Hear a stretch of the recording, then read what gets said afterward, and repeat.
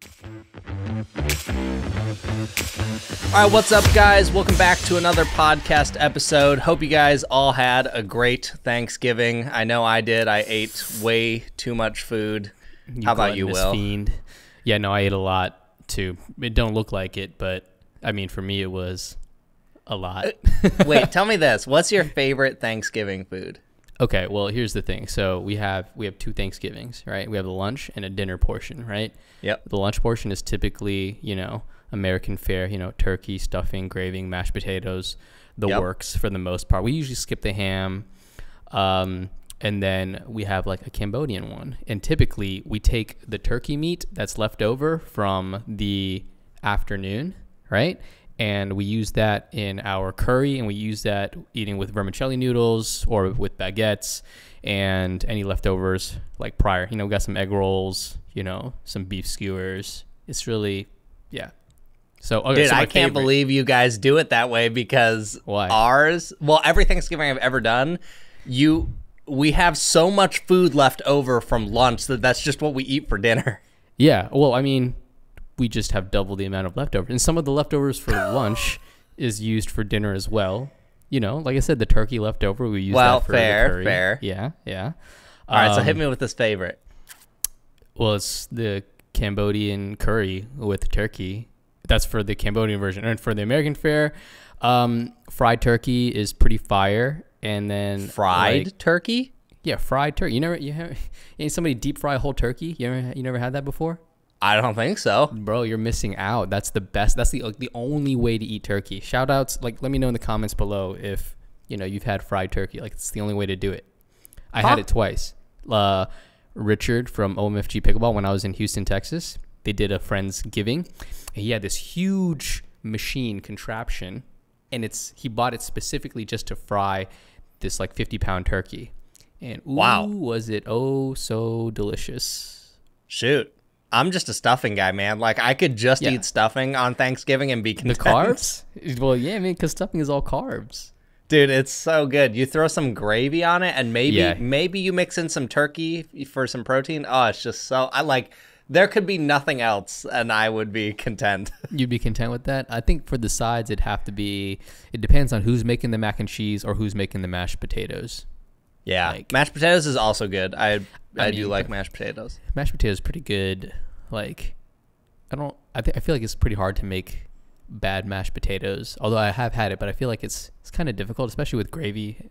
And then mac and cheese, hit or miss. Sometimes it's good, sometimes it's not. It depends on who's making it. So. Yeah, see, it just depends on what kind of mood I'm in. I get a lot better control with the mashed potatoes, and the stuffing's a lot more springy. You know what I mean? Yeah. No, all right. Anyways, enough about food. Before we dive into stuff, I do just a couple updates for people. I made a document over Black Friday that has every pickleball deal that I could find from pretty much every major company and a lot of the smaller ones. So I will have that in the show notes if you're still looking for a good deal on some paddles. I think most of them should still be going by the time this podcast is live. There might be a few that aren't, but I think a lot of the deals went until the 28th or 30th. So there might still be time for you to get these. And a lot of them do stack with code PB Studio. And some of the best ones that I personally saw where you could get a Ronbus Pulsar for $110. That's a crazy good deal. That's so good. The Pursuit Pro for $175, which is also top tier. That paddle was amazing this year. Carbon, 25% off. The bag is fantastic. Is that what you're using right now?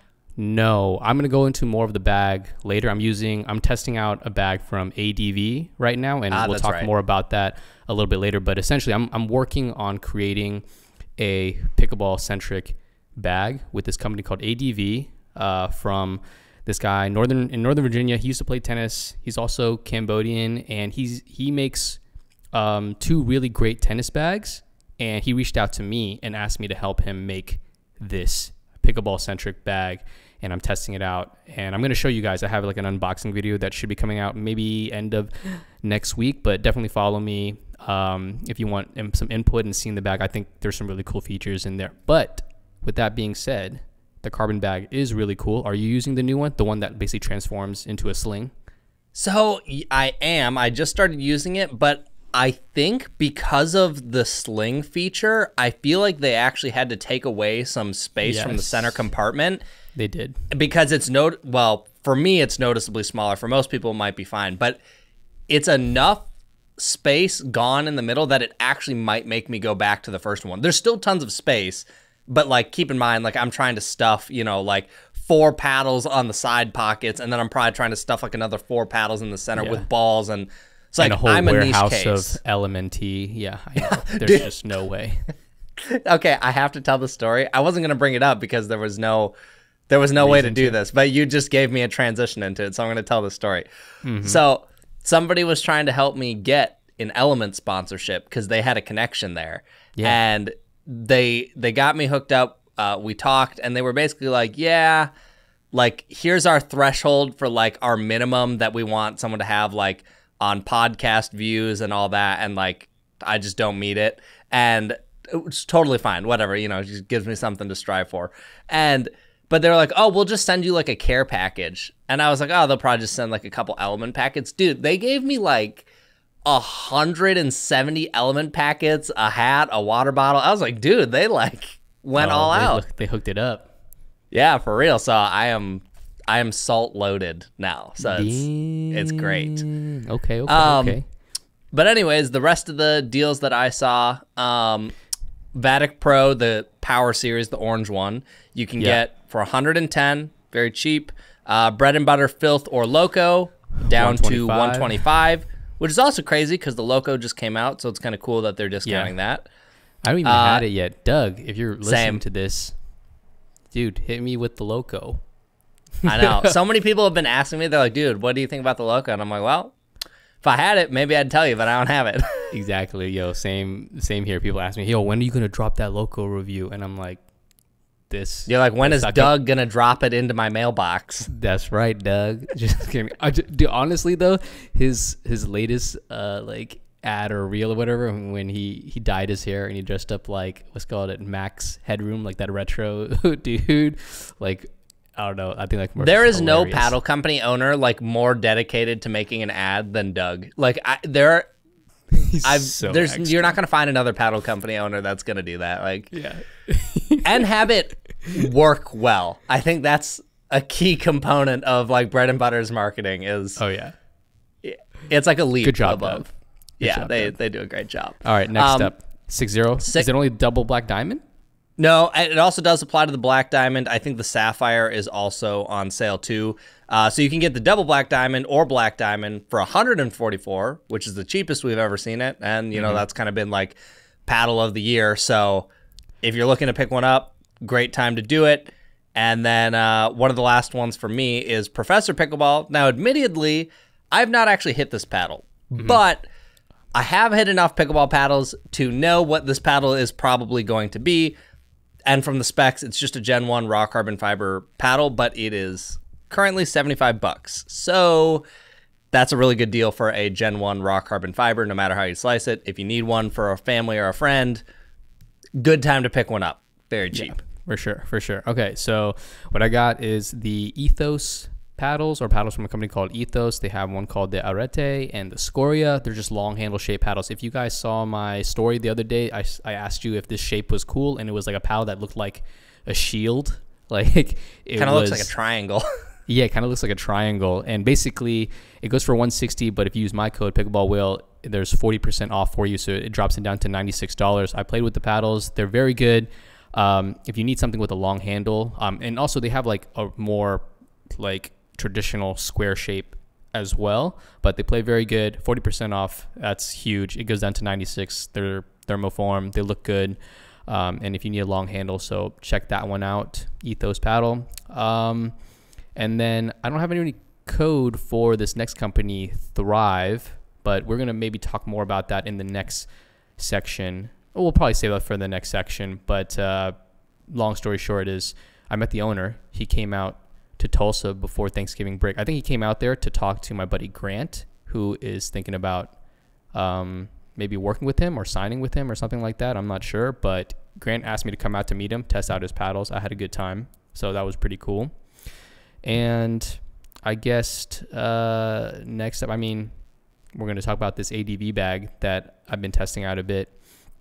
If you guys aren't familiar with ADV, they make premium like tennis bags. Like their motto when they first came out with their first bag was like, if Apple were to make a tennis bag, this is what it would be. They had a very successful Kickstarter. I actually backed that Kickstarter myself personally before I knew the owner. I got both bags and I was like, man, I just wish like some of these features were just a little bit smaller or whatnot, and this would be a perfect pickleball bag as well.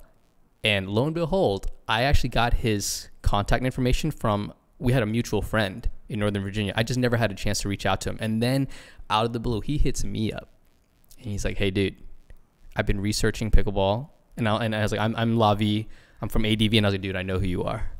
This is crazy. I've been meaning to reach out to you. Then he reaches out to me and I'm going to say that's like a very good feeling when you want to like connect with somebody and somehow they find you first. Like that was very cool.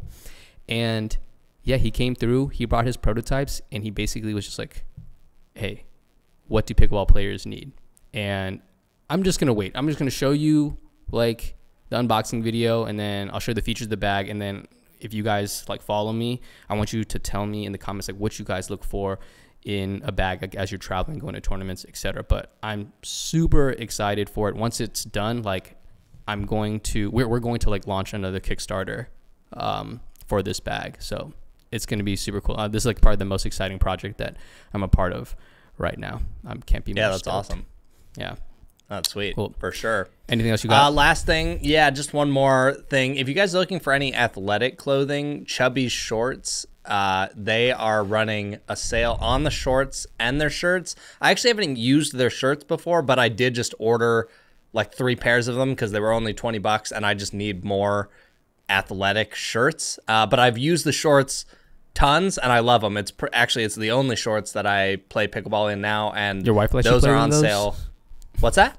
Let's say your wife lets you play in those. Sheesh. Well, you know, sometimes she might say no way, but you're not leaving the house in those. That's right. But yeah, the shorts, they're fantastic. I really like them. They're $40 right now. Super good deal. So if you're looking to pick up some good athletic shorts, I can vouch for them. I do enjoy them quite a bit.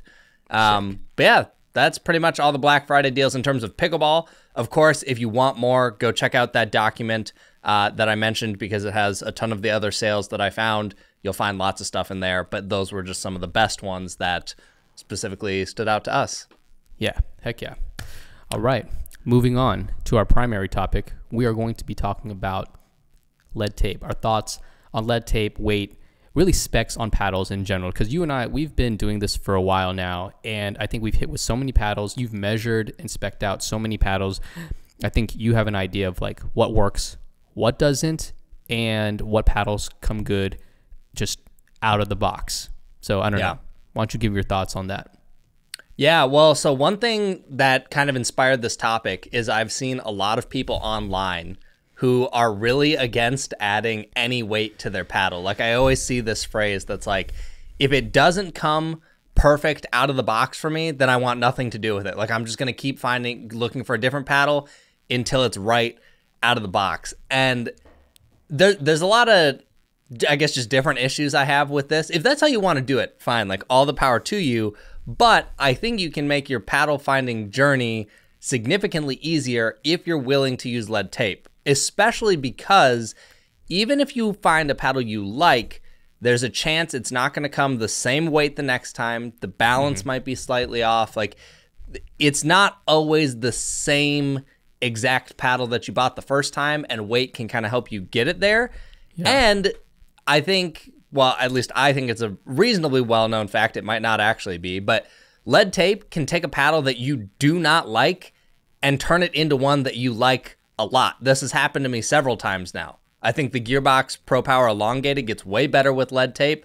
The 003, when I used that, got a lot better with lead tape. In my opinion, for me, almost every single paddle is better with lead tape than it is without. But I know you are not. I think lately I've seen you use lead tape more than I ever have. But in the past, I actually haven't seen you use lead tape much. So maybe you and I can kind of go like give perspective on both sides since we're a little different. Yeah, so I don't have anything against lead tape. The only thing is that if I'm reviewing a paddle, like I want to review it out of the box just to, give you an idea what it is, just because I personally feel that the majority of players out there play with paddles without lead tape. They want to see what it plays like out of the box, which is the main reason why I don't, right? It's just who I'm catering towards. Do I think lead tape helps? For sure. And then for me, it's like a time thing. I would have to test the paddle without lead tape and then test the paddle with lead tape. And just with my workload now and my workflow now, I don't have the time to do that and to test, the essentially two different paddles, right? So that's really the primary reason. And then also, I think if you try it without lead tape and it performs fairly fine or like good, then I think that is a kind of indication that maybe the paddle is kind of, more quality. But even that, it's difficult because from one paddle to the next paddle that you get, no two paddles are like essentially the same, at least right now in the industry, right? You can get two of the same paddles.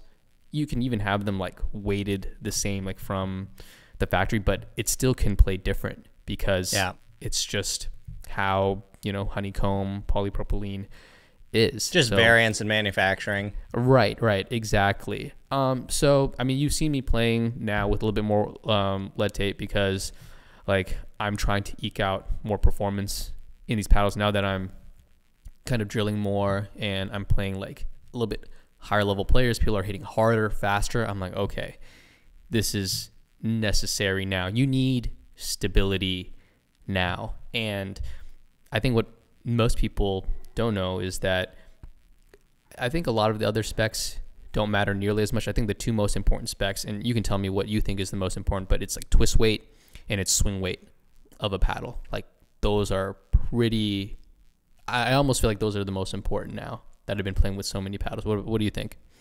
Yeah, I would generally agree with that. I mean, I think you can get into some pretty big nuance, but I do think that those two things matter a lot to players. And unfortunately, the current state of the market, they're probably some of the least understood because companies haven't really started pushing it yet. And this is something I really want to try to egg on more of the companies next year. There are a lot that are starting to adopt swing weight, which is awesome. I'd love to see it. Like I've had companies reach out and ask how to use the Perfidi, but yeah, well, so funny you say that because so this guy named Scott, he's from Thrive Pickleball. You guys can go check them out. He lets you choose on his website. He lets you choose the swing weight of your paddle. And for what I understand is that when he gets batches from his manufacturer, if the twist weight is like below, I want to say, I forgot what it was it below 5 or something? He doesn't use it. Like he does not let anybody, like he doesn't sell it to anybody. Like the twist weight has to reach, I think, 5.9 or higher, which is a pretty high twist weight, and that makes the paddle really stable. So if anything under that, like it doesn't meet his requirements, he sends it back or he does something else with it. I'm not sure, but he won't sell it to his customers. And interestingly enough, I think we should go meet him in person sometime next year to do this. But he says that he's given a bunch of blank paddles to a bunch of pros, people who play like professionally or very high level, and he lets you hit around with it, and then he slowly shifts up the weight of the paddle a little bit up from the throat to the sides. And he says that every single pro or really proficient or high level player always gravitates to like the same specifications with a very minor variance. And he's like, I bet you and Chris and whoever will gravitate towards the same. So I'd be curious to see if we go and we do like this paddle fitting, right? Yeah. To see what specs we end up with. It'd be very fascinating to see. Yeah, I think, and it's really cool that they're starting to do that. And I've thought for a while now that like a service where a company fits the paddle to you, the biggest thing is a local pro shop is going to have to offer this. It's a little bit more difficult for, online retail. If you can try different setups in the shop and they keep tweaking it, it's a little bit easier. And I think it's going to become more common, and people would be way more on board with lead tape if they had someone doing that. I think some of it is a little bit of confusion. Where should I place it? How much should I place it? What is it really doing to the paddle for me? And I think if someone was just doing it for them, they would be all over it, because you can seriously gain some massive performance upgrades to your paddle just by adding lead. Like if you were thinking about selling yours because you didn't like it for some reason, I would seriously try doing lead tape before you get rid of it, because that might make you reconsider it. So it's funny you say that, because if you do essentially, let's just call it like a paddle fitting once, let's just say more shops do it. Maybe there's some certification, or maybe it's just something that just becomes more common. Once you do that once, you kind of have the specs of your paddle, then you can write that down, and then if you wanted to jump brands or go to another place, you kind of have an idea of the specs you like, and then you can, and if you go to a local shop or even an online retailer, if you can choose your swing weight or your twist weight or whatever based on the specs or that you have based on your fitting, then it'd be easier for you to find the paddle kind of that you like. And then with this base right here, it's like, okay, maybe my hands feel a little slower. Okay, well, let's try to find a paddle with a similar twist weight, but a slightly less swing weight, and you can kind of go from there, and it'll be easier for you to find a paddle that kind of fits what you need, right? Yeah. And I think that is the most interesting thing and most fascinating thing for the future of like paddles for like us as players, as we want to get better, right? So that's why this whole thing with Thrive, when the owner came by, I thought it was cool, like that he's doing that, and it just kind of pushes the industry forward in terms of quality, so that, you know, if you get bad batches or whatnot, like this is not okay, so that we don't have so much variance in the paddles that we get, right? Because a paddle, like you had how many gearboxes, like 3, 5 that you had to test out because there's variances and you're not sure, and people have had quality control issues, right? It's just, I don't know. Well, the gearbox is more so, it seems to be like a thing where you have to break it in, but I have heard of some reports of people claiming that one out of the box was like drastically different than another new one out of the box. So, I mean, the bottom line is paddles, there's variance, period. Like, especially when thermoformed got introduced, I feel like the variance went up a lot more. I felt like paddles prior to that, you could get ones that played a little bit different, but it usually wasn't that drastic. I feel like with the introduction of thermoforming, there was significantly more variance introduced. Yeah, definitely. Like, so lead tape, guys, definitely try it out. I mean, if you haven't already, I mean, Chris did a whole entire video on lead tape and where to put it, but yeah, definitely try it out. It really just helps with the twist weight, and this is, I think, the most crucial thing when you strike a ball, and as people are hitting harder and harder, you need stability, like even more so now, you know, like to make sure that you're hitting the sweet spot so that your paddle doesn't, I don't know, twist in your hand and then, you know, goes flying off, so you know, you don't get punished, right? Yeah, like for sure. I think play with you might need a little bit more weight on your side of your paddle sometimes. I'm just saying.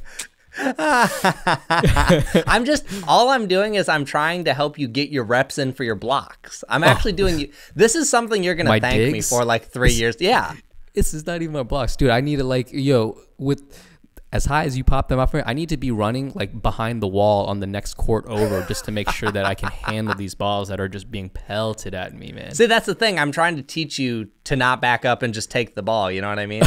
Yeah, take the ball to my trust face. Me, one of these days you're gonna thank me for it. You're gonna thank me. All right. But I take no responsibility if you get an eye injury. That's your fault for not wearing eye protection. Ooh, but anyways, injury. For any of you who haven't watched my lead tape video, which I do highly suggest you watch because the information will be a lot more condensed there, and I think it just does a good job of explaining it.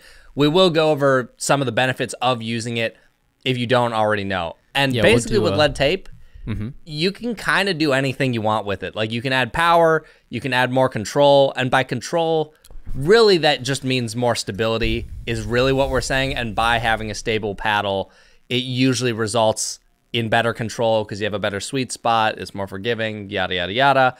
You can change the balance by adding weight into the handle.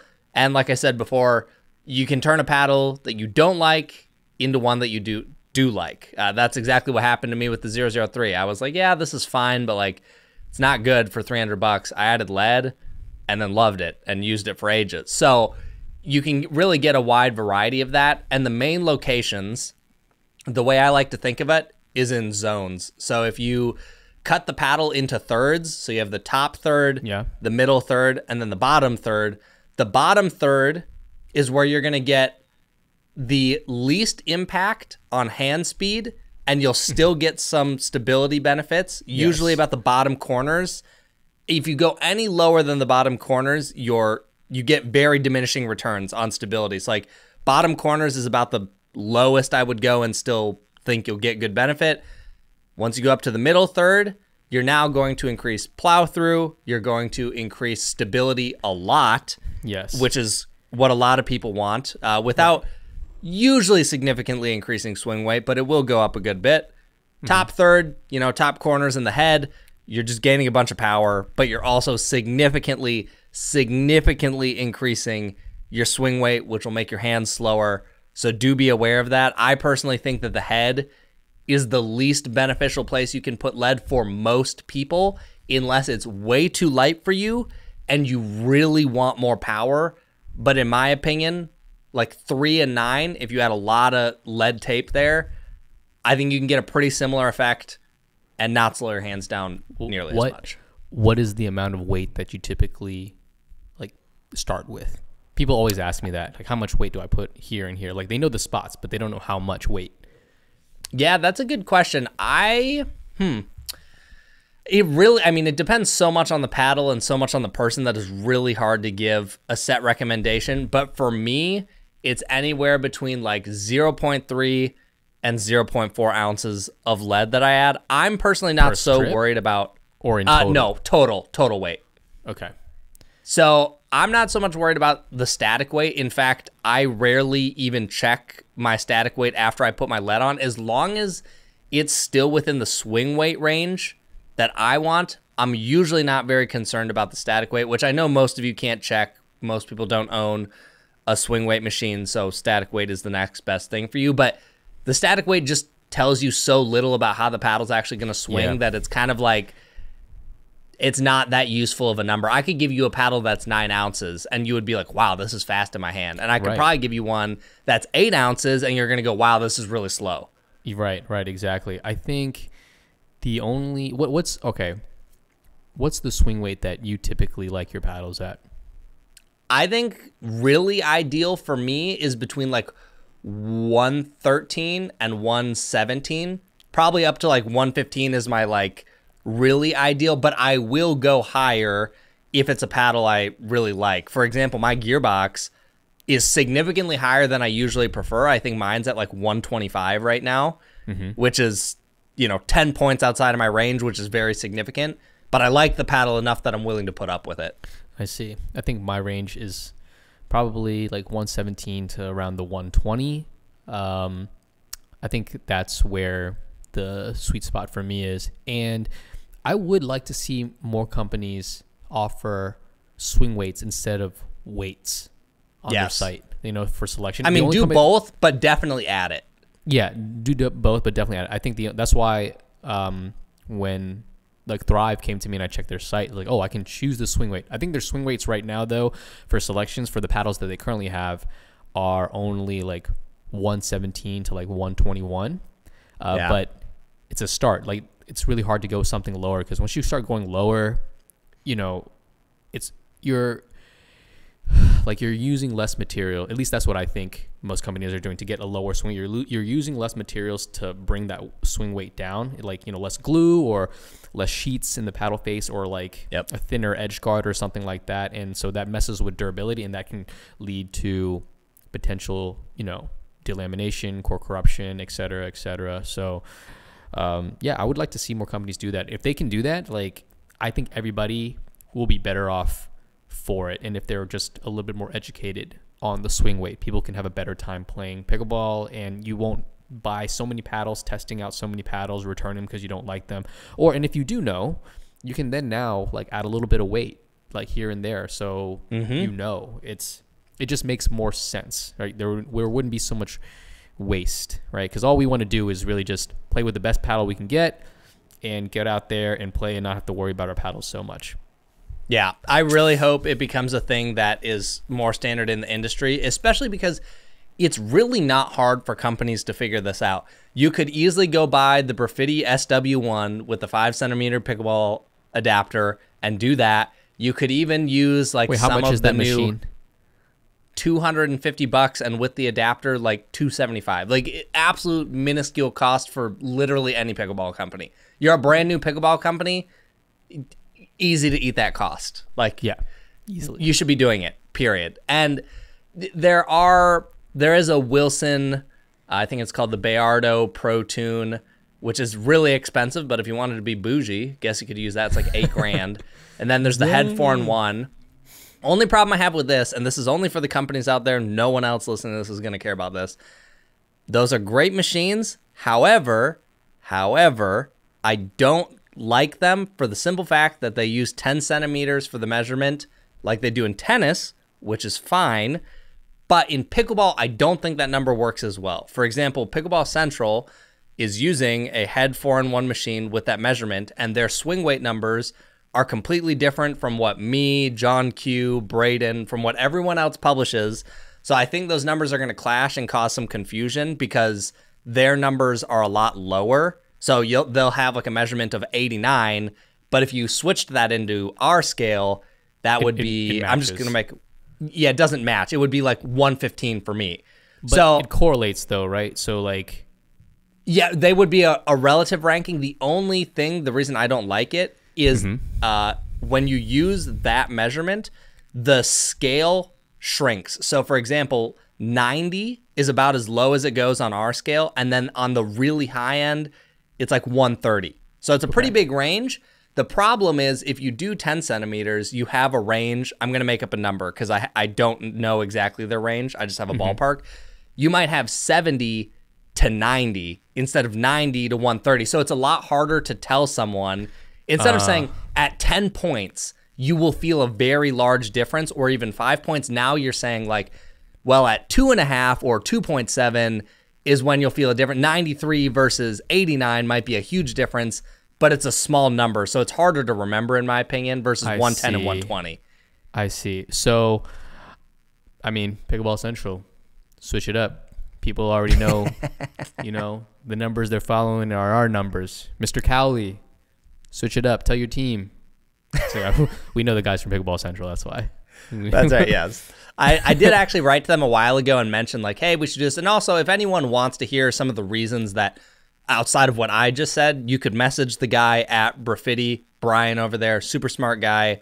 He can give you all the arguments better than I can of why he thinks that's better than 10 centimeters. But I don't know. I think a lot of the industry is used to 5 centimeters. I think the larger machines should adopt to that if possible and confuse less people. But all that to say, let's get swing weight adopted into pickleball. It would not be that hard for you guys to do it. It would make everything better for the consumers. It's just better overall. Yes. Listen to us. Listen to Chris. Your overlord has spoken. Yeah, oh, gosh. Oh, gosh. All right.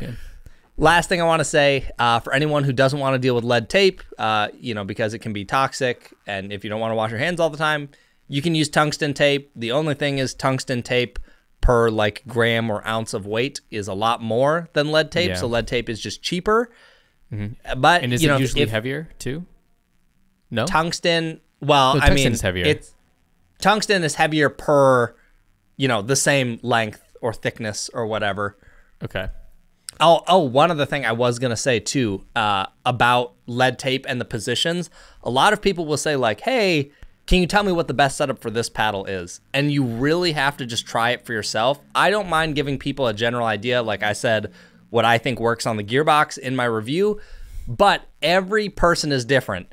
I am weak. You might be super strong. So you might be able to put lead at 3 and 9 on the gearbox. I can't do that. If I could hold it at 3 and 9, I would. I'd get even more stability. So like some people, you know, want to shift the balance. They put it in the handle. Some want it at the throat because they don't want head heavy. Some people are like, dude, I'm not weak. I'm going to put it all in the head. Stop being weak. So like you just got to try and figure out what works for you. And it's super easy. Just go to the court, put some in one spot, play some games. You don't like it, take it off, put it in a new spot. And slowly you will figure out what you generally like for paddles. Yeah, I think starting off, I always tell people try 4 and 8 or 3 and 9. Those are like the safest spots to go. I would say try 3 and 9. If you never try, I would try 3 and 9 first, because I think that's where you get stability, and then you can really feel the difference. Like, I feel like it's noticeable, right? Yes. I mean, it's really noticeable if you put it in, 2 and 10 or 11 and 2, like in the top there. You can really feel that, but I think that can be detrimental, and you might, I don't know, injure yourself. You might develop tennis elbow or something if you're not used to swing something with such a higher swing weight. So 3 and 9 is a place where you'll get the most feel out of it, and then from there you can tell, okay, this is good, but I'm a little too slow. Maybe it's a little bit too head heavy. So let's shift it down to 4 and 8, or even 5 and 7 in the throat areas. And then I think that's how you should probably do it. And for me, the weight, I typically like to start off with 0.5 ounces overall. Like I'll cut a strip that's 0.5 ounces, and I'll just, you go heavy. Yeah. Because I really want to feel the difference, and then I'll cut that in half. Yeah. Like, this is if you don't know where to start, right? That's all I'm saying. If you do 0.5, yes, that's a substantial amount, I think. I think you said 0.0, like, was it 0.3 is where you like to be? To 0.4, yeah. To 0.4. Okay, so I do 0.5, cut that in half, and then I'll move those around. And then if you think that's still too much, then you can go to 0.4. And here's a quick tip for you guys.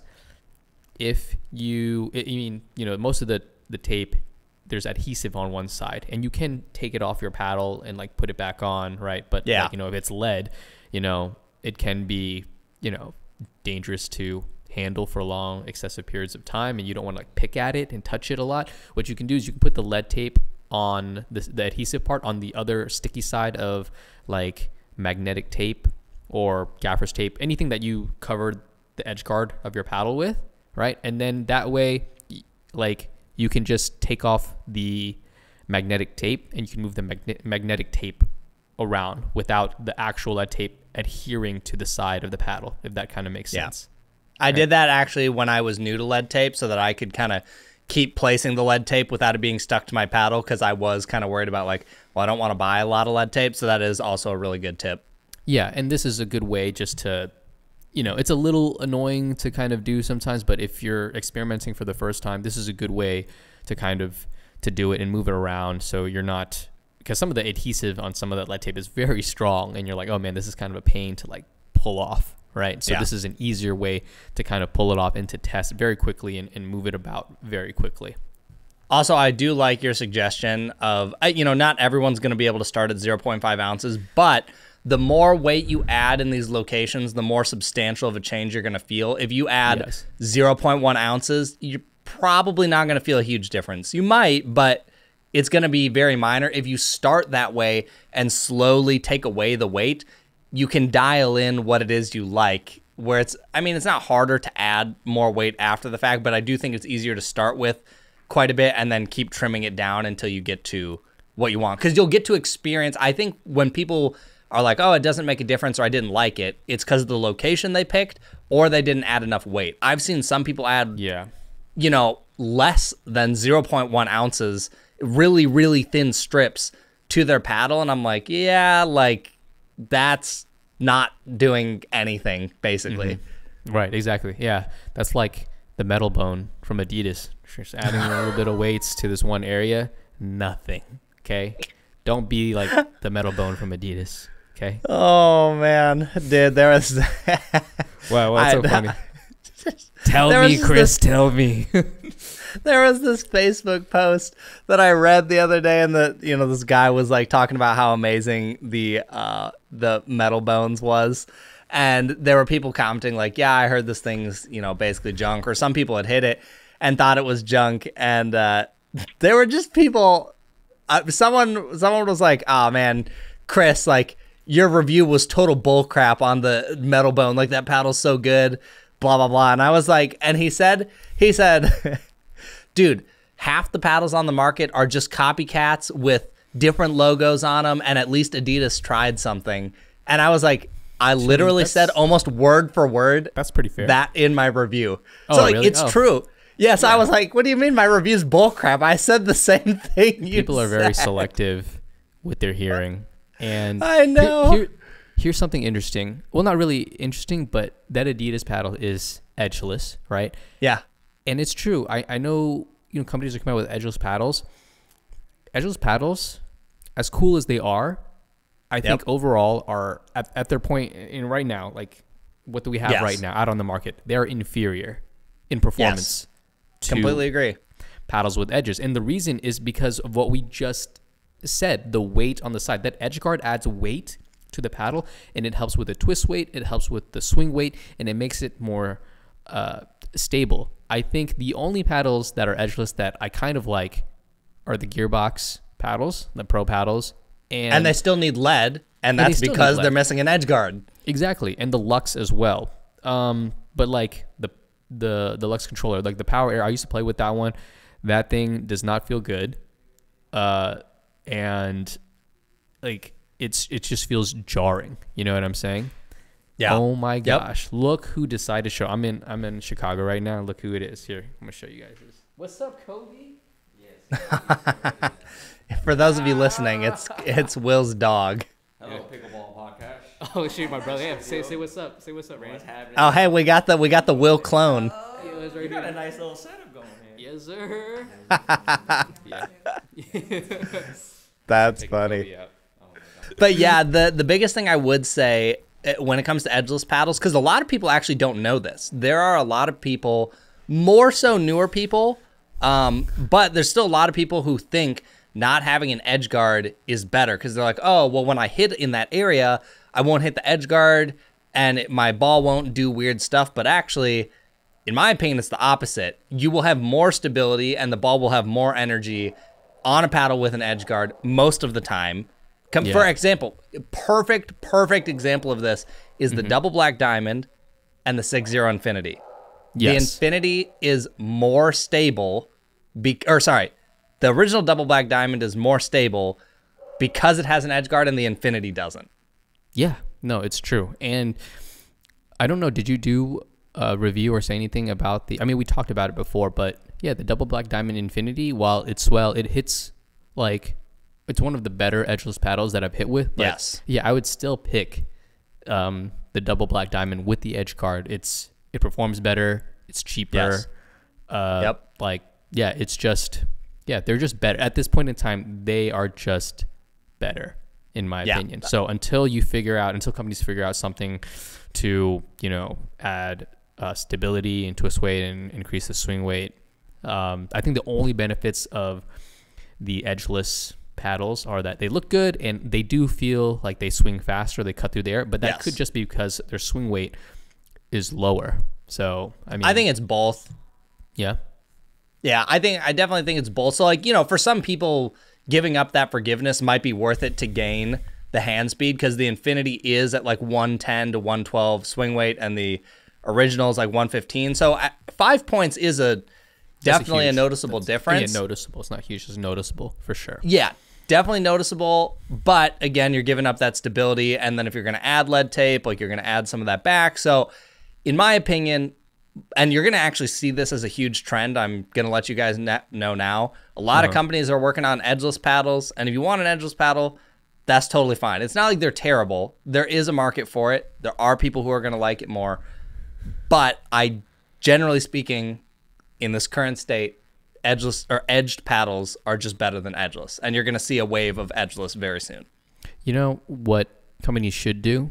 Maybe we should just do this. We just create a universal edge guard that you can just attach to any paddle, because if the future is edgeless, if you create an edge guard that can kind of clip on somehow, like with tension or whatever, and then you can slot weight into them, dude, game changer. That would be cool, except it would be illegal.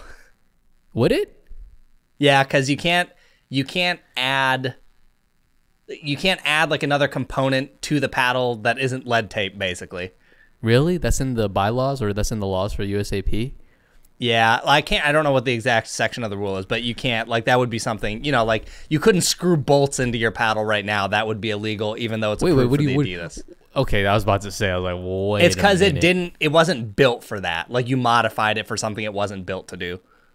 Interesting. Okay. Yeah. Well, some changes need to be made. It would be interesting if you could do that. That would be kind of cool. Yeah, that would be cool because then you could have just one universal edge guard and then you can move the weight up in there and then you don't have to always continually buy, lead tape. And then also the edge guard could be designed differently to give your paddle some flair because let's face it, we all want a little flair when we're trying to search for a paddle in the paddle stack when we're playing rec games. Yeah. Yep, for sure. Yeah. So, yeah, that's pretty much our thoughts on lead tape. If you guys have never tried it, I highly suggest you give it a shot. Just buy a pack of lead on Amazon. I will try and remember to link some down in the description below. But if you go check out my lead tape video on YouTube, it's all linked there. You can buy pre-cut strips. You can buy different size thickness. Just go watch that video if you need more information, and I think you'll have it there.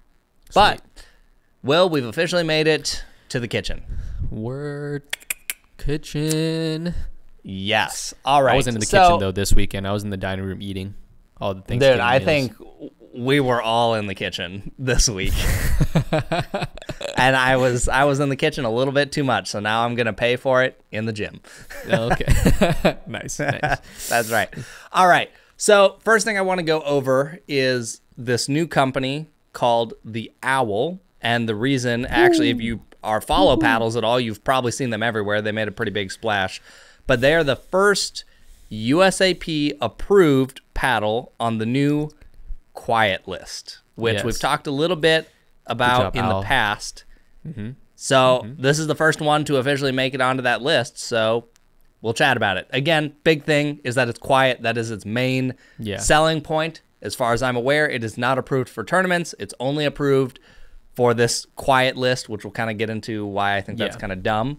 Right. But it's priced at $169, and it's not. I don't know.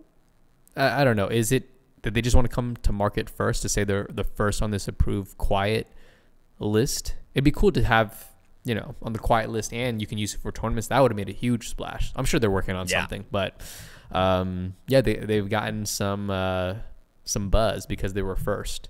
Have you played with it, or have you heard of anybody playing with it?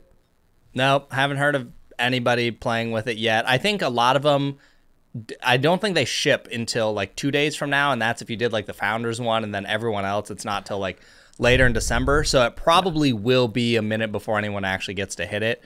But another reason it kind of gained some buzz is John McEnroe and Drew Brees are endorsing it. Wow. Johnny Mac. This man is I know, just that getting one's more funny to and me. more into pickleball. Yeah, the loudest dude playing with the quietest paddle. The irony. Yeah. I know. I wonder if he tries to throw it on the ground when he's mad or whatever, when he gets smoked by, I don't know, whoever he was playing with. It was Agassi and Roddick. If it'll be like, maybe it'll make an owl sound, whoo-hoo, when it hits the ground. That would be so funny. It's a good name. Pretty ironic. I will say, I like the name Owl. It's a good name. Yeah. Anyways, do you think it's cool? So from what I can tell, looking at their website, the main thing that is causing all the buzz for this paddle, because the website says it's a poly core, it's same dimensions. The biggest thing is if you look at the face of it, it looks like it's like felt all over it. Yeah, it does look like felt. Like it looked like somebody cut off a piece of, my chinos or something, and they just plastered it on to the paddle, Yeah, like which fabric. is Velvet? Interesting. I'm sure that Suede? is reducing sound, but it's kind of weird that it's still a polycore, which is part of the reason I think it's loud, but who knows? Maybe that felt like really does significantly reduce that noise. Man, I'm telling you, until you mess with the core, like, I think it's still going to be loud. I think you imagine need a combination. EVA plus this felt. That might that would be like silent. Good. Yeah, that would probably be silent. I don't know why. What if you just made a ball that was some sort of like foam or something? That's what I'm saying. It would be so much less confusing. We'll just do it now. We'll talk about some of this other stuff with the paddle in a minute, but we'll just top into why I think the whole USAP approved quiet list is kind of stupid. Yes. You are creating this entire new sector of things that you have to approve, which I don't even know what tests they run it through. Maybe they have a room and they do some like decibel and frequency sounds or whatever to figure out if it falls under a certain threshold. Okay. Yeah. but you cause confusion because now you have two lists. If I am brand new to pickleball and all I know is that I need a quiet paddle, or I hear that, oh, this is a quiet paddle that people buy, and let's say I get really into it, and within my first month, I'm like, dang, I'm going to a tournament. I show up, and someone's like, hey, you can't use that. That's not tournament approved here. You can't use that. Now you're like, well, what the heck? First of all, you spent $170 on a paddle that you can't use in a tournament, and you probably didn't even know, and the market's going to have even more of these soon.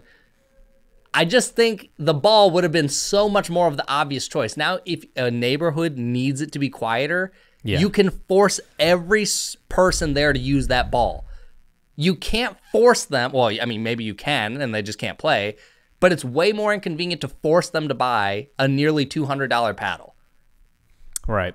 I mean, there are some balls out there, I think. Like Gamma makes some sort of foam ball that's quiet, and I'm pretty sure I saw another ad. I forgot the name of the brand or the company, but they're making it's like a ball for training, like indoors, so you can hit against the wall. That's made out of foam, but they claim that it has a similar bounce, and height, like bounce height and whatnot, to a regular pickleball. And I'm sure you could make something like that could work, but we're not going to see that, man. Shoot. People need to buy more paddles. The industry needs to make money. Yeah, I mean, they're going to make less money off the ball, that's for sure. But seemed like a much more obvious choice. Now, it does, of course, it comes with drawbacks. The game is going to feel different, but also it's still going to feel different with these quiet approved paddles, and you have to spend a lot more money. So maybe some people are willing to do that, but it feels kind of odd to me. And my biggest issue is now people... Let's just take the Vice, for example. I tried finding the guidelines of what makes a quiet approved paddle. Like, do you still have to pass a certain deflection test? Do you still, like, I have no idea what it takes to pass this quiet list. But is the Vice now going to be in that list? And if so, there are plenty of people in rec who don't like playing against that thing because it hits so hard. And it's so quiet.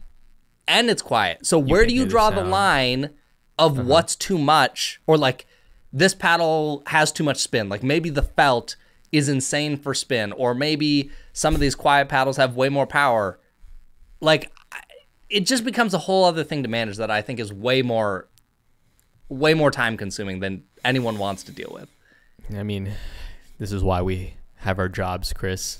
So, I mean, something for us to do, I guess, to look into. Now I got to test quiet paddles too. What? Shoot. Oh gosh. I actually didn't even really think about having to review an entirely different category of paddle. Well, that's if they catch on. Do you think that this will catch on? That's the thing. Do you think it will catch on? Personally, I don't think it will. Well, I think there are going to be areas where they're massively popular because they have no other choice if they want to play pickleball. But I think the vast majority of areas will still be fine. Like, there's no way I imagine the public courts that I go to in the summer that I show up and even 25% of the people are showing up with a quiet paddle. Mm-hmm. Yeah. Unless the quiet paddles are approved for both, and maybe the quiet paddles are OP, like absolutely ridiculous to play, which they could be. I think that would have been the best way to get everyone on board. But I think if you want to make it quiet, some of the materials probably make it illegal for tournament play. Like, obviously, this felt face, I'm going to guess, probably doesn't pass tournament play. So it's like, this give and take of, it's too much for tournament play, but it still works for quiet. I don't know. Like, I think that would have been another good way to do it. But yeah, it's kind of...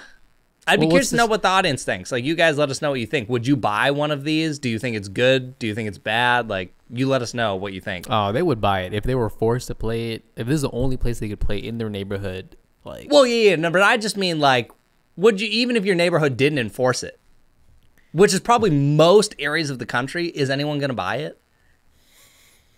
Doubt it, because they wouldn't just go play there. They'd go play somewhere else. Like, why would they buy it, right? It's like, oh, if this court only allows you to use quiet paddles, like, oh, I'll just go somewhere else. Because it just massive adoption, right? It's, if most people play with it, then yeah, I'll sway to it. I'll play with it. I'll pick it up. I don't think I really care either way, but people are going to play with whatever everybody else is playing with. So unless something happens where you're forced to play with, or, you know, the majority of tournaments or something, you know, switches onto it, no one's going to buy it. That's my opinion. Yeah. That's kind of what I think too. Even if you had 50% of the people at my public courts using that, I'm sure there's a sound reduction, but is 50% of the players at the court enough of a sound reduction to make the neighborhood be happy about it? Like if half the courts are using quiet and the other half aren't, I still think pickleball is loud enough that the other 50% of people still using the loud ones are going to annoy the people who care about the noise. Yeah, it'd be so funny if everybody switched to these quiet ones and the neighborhood's still complaining. Like, no, it's not the pickleball. It's the people who are playing. Yeah. Yep. There's too much chattering, too much back and forth, you know, too much chirping. Shut up. Yep. You missed that third shot drop. Your drive sucks. My voice alone is probably loud enough to cause sound complaints at the court. Oh man, it's not even the noise of your voice, it's the pitch that it comes out of your mouth. That's what it is. I was thinking about this. I might have just been with family, but I did say something. I was like, you know, it might not be the volume. It might just be the pitch of my voice. And I was like, that's not changing. So voice. Yeah, that's not changing. Shoot, maybe you should put Chris's voice on some sort of approved list. He needs to go through some sort of filter so that it, you know, the nasalness like gets out.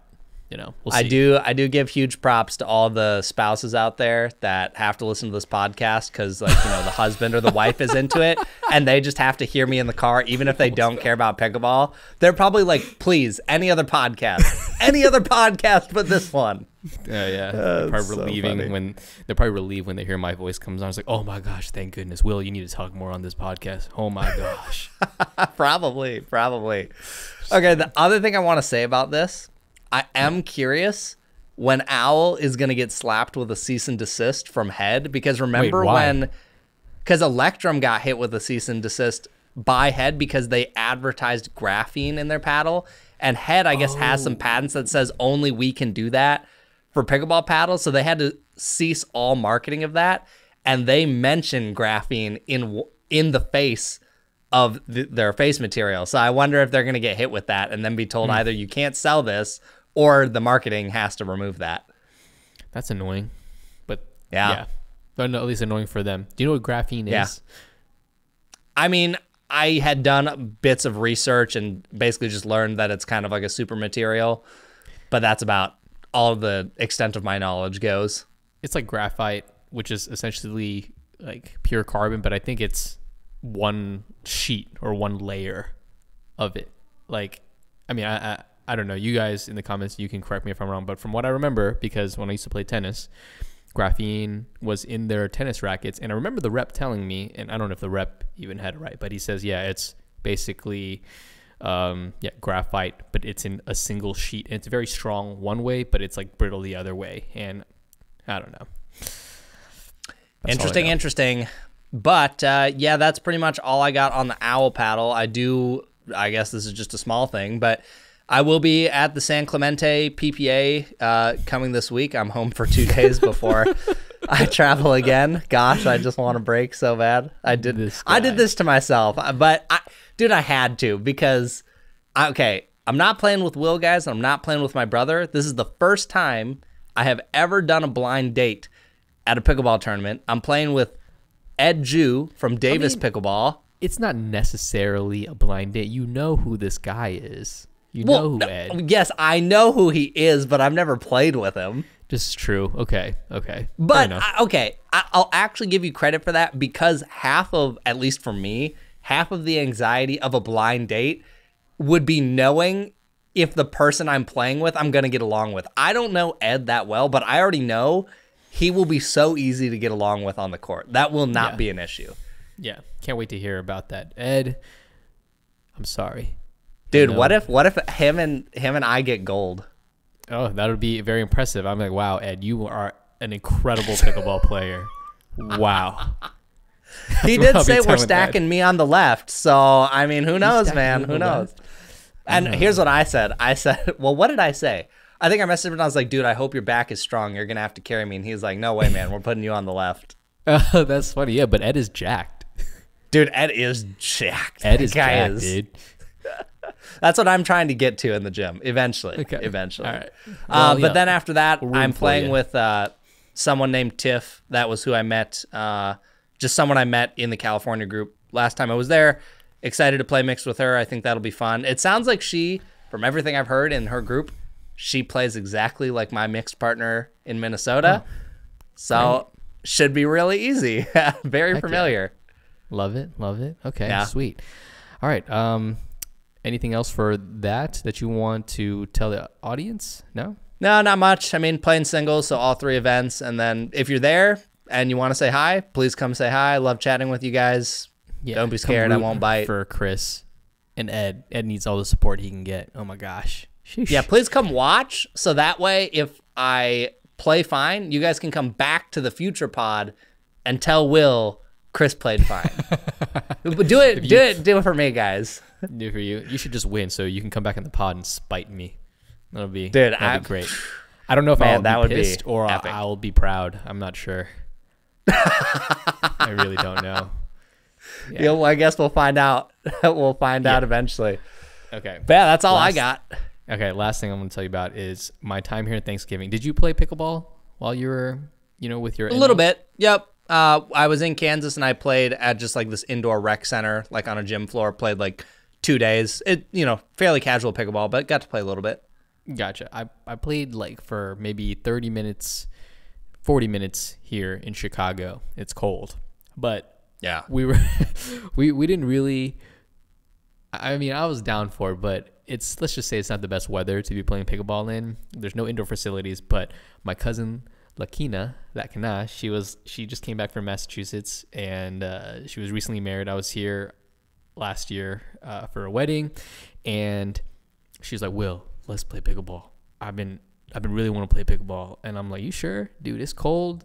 Like, I was like, all right, whatever. I'm down. Let's go. I'm with it. And then her mom came, my brother came, my brother's girlfriend, her husband came. And here's the thing. First of all, I tried this thing there. I forgot what it was called. Maybe I'll look it up, but it was on Amazon. I had it in my car, and they're like these like plastic slats that you can kind of set up your own court. We basically went to like a tennis court, and we didn't lower the net. We just put these slats in to kind of make the lines instead of taping up a whole entire thing. And if you're playing very casually, like in a jiffy, like it will do, right? But if you're playing anything serious, probably not the best. But I set them up. I was like, oh, this is kind of cool, like easy to do. And we get to playing, right? Yo, me and my brother, we were kind of getting smoked. And I was like, what's going on here, dude? Yeah. What? I was like, what? And then I was like, damn, Lakina and Brandon, how long y'all been playing? They're like, oh, since September. I'm like, what? I'm out here like losing in some hand battles. Like, there's no way. Let me guess. You were wearing Crocs.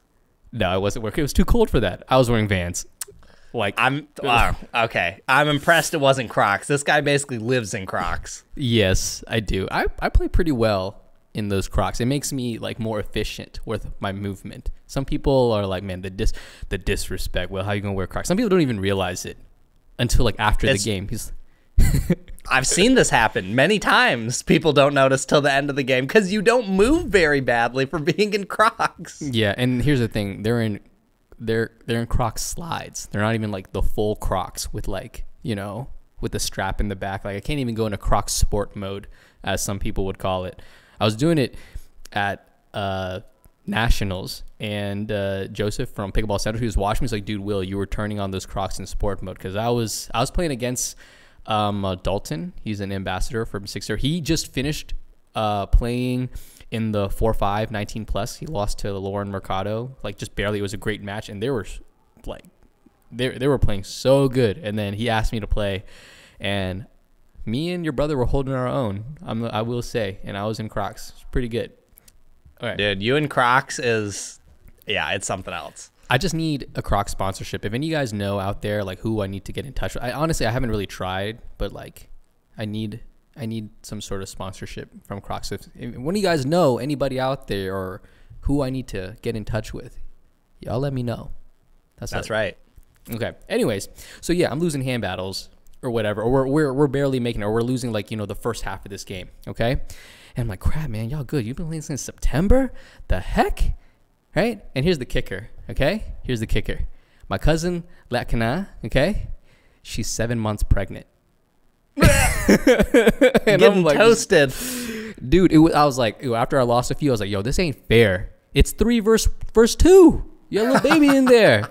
I technically, it was 3 versus 1.5 because my brother is useless on the pickleball court. He's still like tennis player mode. So, I'm up there in the kitchen, trying to do everything. So but it's like 1.5 versus 3. Exactly. And I'm like, what? Dude. And I was thinking in my head, though. I was like, man, because her hands are fast. Like, man, if I go straight for like body bagger, like, does that count as 2? Oh, right? No. Yeah. And my brother comes up to me and he was like, Will, don't do it, bro. If you do it, that vest is gonna unzip out. There's gonna be a baby arm that comes out there and it's gonna smack that ball back and be like, gotcha, bitch. Like, and I'm like, oh, sure, you're right. No. Oh, no. But could you look? Here's the thing, right? Can you imagine? She's standing there, hand on her hip, belly out. Paddle face, backhand, 11 o'clock. Bow, bow, bow, bow, bow, bow, bow. I'm like, what the frick is going on? I was like, man, I'm about to find a new career. That's how it felt like. Being pregnant would be like it would be like a training tool because it would force you to keep the paddle out in front. Yeah, she had to keep the paddle out in front. I mean, yeah, like you can't get it too close to yourself. Nah, exactly. It was pretty compact. Her punches are pretty good. The only time that I was kind of getting her is like I would do on my return, it'd be a second shot drop. Not even a third shot drop, but a second shot drop. I've done that before. I mean, not always intentional, but sometimes that actually works really well. Yeah. But anyways, that was it. That was my little story. We had a good time. I did end up winning.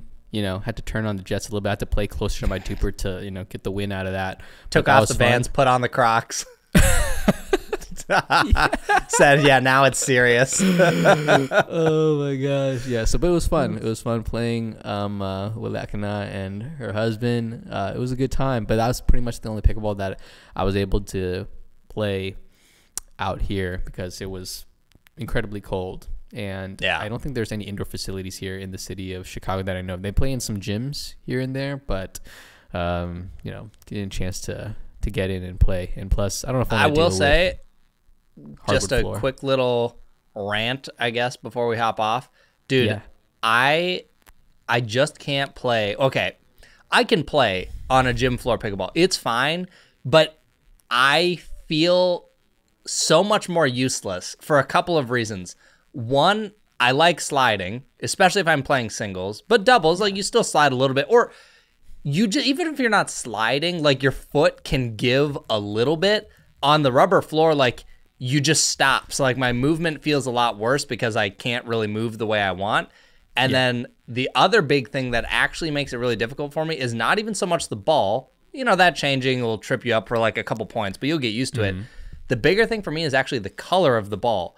Because most gym floors are orange-ish, orange balls with my color blindness, extremely hard to see. Blue is equally as bad. And yellow is noticeably better, but still a lot harder for me to see than like a Dura outside. So not being able to move the way I want and also the color of the ball, dude, it's rough. It's just hard. Like it feels like a different game. I agree. It is a different game. If you have the slice down, it's really difficult to handle. Like on that court. Yeah. Yeah, it's crazy. So it's not for me. I mean, I'll do it, if that's the only option. I'd still rather play pickleball, but I am like, dang, this is tough. True. All right, cool. Well, I mean, that's all I got. You got anything else that you want to tell the audience? Nope, I'm good. I'm going to immediately start training for San Clemente so that me and Ed can get this gold. I got to come back with this is like my villain or hero redemption arc right here. It's that part of the story. Like, oh god, I leave the nest and I go get a gold without Will, and then it motivates Will to get even better so that when we play together again, we just dominate. Nah, that's how I hope this goes. Okay, they might go like that, but Will might get a spin-off series where he goes out on his own and just leaves you behind. So I don't know. We'll see. And then me and Ed are permanent partners, and we always beat you in the final of a tournament. Oh man, that would be sick. In another world, maybe in another world, this will happen. That's the story. That's something that a movie will be made out of. Like, you might actually have to, do the documentary on this, this inevitability. That's all I'm saying. It would be so funny. Oh gosh. All right, everyone. Thanks for listening, and we'll catch you next week. Peace.